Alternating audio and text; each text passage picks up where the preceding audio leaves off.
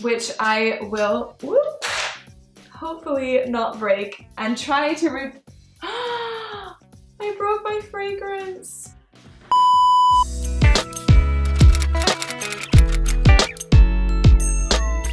Hi guys, welcome back to my channel. Josephine here. Today I have a very exciting video because it is the first time that I'm talking about a high street brand on this channel. Now there has been a very exciting collaboration that has been done with amazing Jo Malone herself with Zara. So she curated 8 fragrances for Zara known as the Zara Emotions collection, and I have with me 5 scents today which I will hopefully not break and try to I broke my fragrance.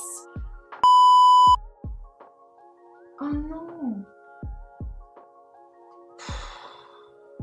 Great. Well, at least it smells good.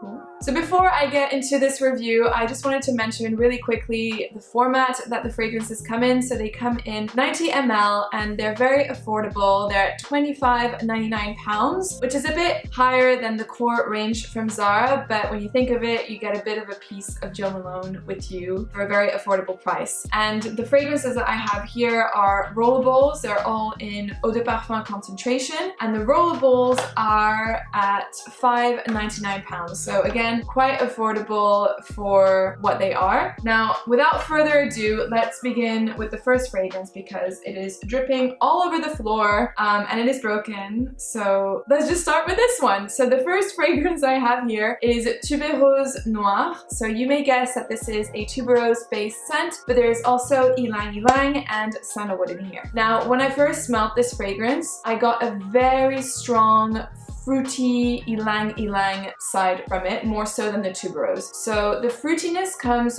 from an ingredient that is actually common to ylang ylang, tuberose, and jasmine, and that is benzyl acetate. And that is what I smell. It gives sort of like a banana-y, apple-like scent, which is quite, in my opinion, quite narcotic. This is definitely a strong tuberose scent and quite overpowering. Now, this sharpness in the opening then will eventually smooth down as you wear it, but to me it is quite powerful. So if you do like tuberose, perhaps have a look at this one, but for me it's a little bit too strong. So the second fragrance that I have is Amalfi Sunray, and this fragrance is inspired by the Italian Riviera. So it has notes of bergamot, mandarin, and orange flower, and this is definitely a summer fragrance. It is, to put it simply, an association between mandarin and neroli. Nothing more and nothing less. It's nothing very complex, but it smells good, it's fresh, it's a fresh citrus floral fragrance.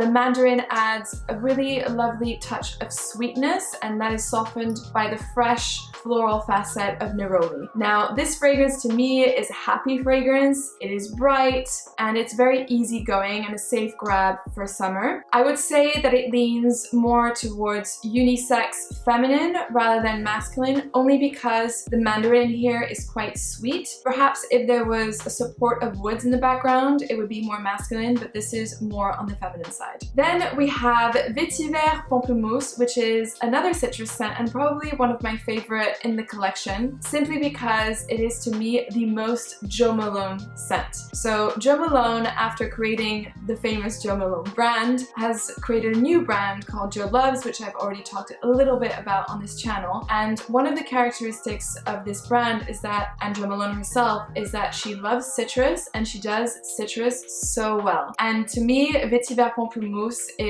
this is what she is, and it's a wonderful fragrance. So of course there is vetiver grapefruit in here, but there's also mandarin, but essentially it's a play between grapefruit and vetiver. And actually, even though there's 3 main notes in each of the fragrances so far, what I can see is that there's a very big play between 2 ingredients. And in this case, like I said, it is grapefruit and vetiver. Now, you need to like grapefruit for this fragrance because it is very strong, and the grapefruit in here, it's sharp, it's bitter. I can almost taste the grapefruit in my mouth, as odd as this sounds. It reminds me of that moment when you've cut open the grapefruit and you've cut the little pieces inside, and you take your spoon and scoop up that grapefruit and there's a bit of juice that spits out. This is what it reminds me of. So the grapefruit, as I said, is very fresh, it's bitter, and it's made super elegant. And the reason why it is made elegant is because of the vetiver. The vetiver gradually comes out and just brings an understated elegance to the fragrance, and this is why I think Jo Malone does her citruses so well, is because they're always very elegant and different than any of the citruses that I've smelt so far. This is a great perfume, I would say, for both men and women. It is extremely unisex, and it is really great for the summertime. It actually reminds me a little bit of her fragrance from Jo Love's Pomelo, the same effect, I would say. Definitely, if you're a fan of citrus fragrances, I highly recommend you go and check this one out. The fourth perfume that I have here is Fleur de Patchouli. So I wanted to pick this scent because it is a patchouli based scent. I'm not a huge fan of patchouli as of now, but I did want to pick out a variety of scents that I could review for you guys. So in here there is patchouli, peony, and gaiac wood. So it sounds like it is a floral, woody fragrance. When I smelled this, first of all, I'm going to be super honest, I do not like this scent because I'm not a huge fan of patchouli, but actually this fragrance is, in my opinion, this is going to sound harsh, but I'm going to be 100% honest. To me, this smells like a watered down version of Coco Mademoiselle. It has this chypre character, but it doesn't have the effervescence of Coco Mademoiselle, and it shouldn't have because it is an entirely new fragrance, but to me it smells the most high street out of the perfumes that I picked out, and the less Jo Malone, if I can say that. It lacks the simplicity and elegance that she brings to perfumes and that touch of sophistication. So Fleur de Patchouli is a pass for me. And the final scent we have is Water Lily Tea Dress. This is a floral scent. It has notes of bergamot, spearmint, and musk. And to me, this perfume is a super fresh green floral scent that just reminds me of spring. This is the perfect spring scent. I actually have a bit of a feeling of cut grass, so it's clean. It reminds me for some reason of an English summer, and it's true actually what they say. I think the quote in here is picnic in the park. Let's have a look. Soft jazz music plays in the background, picnics on the lawn, a vintage tea dress floats by in the gentle breeze. So I 100% agree. This definitely reminds me of a British summer when you're having a picnic on the grass with a floral dress. This is exactly what this perfume is. This perfume is on the similar lines to Pleasures by Estee Lauder, but it's less musky, more floral, and I find that the floral is more faceted in this perfume than in Pleasures by Estee Lauder. So the verdict is the following. I genuinely believe that these fragrances are really good.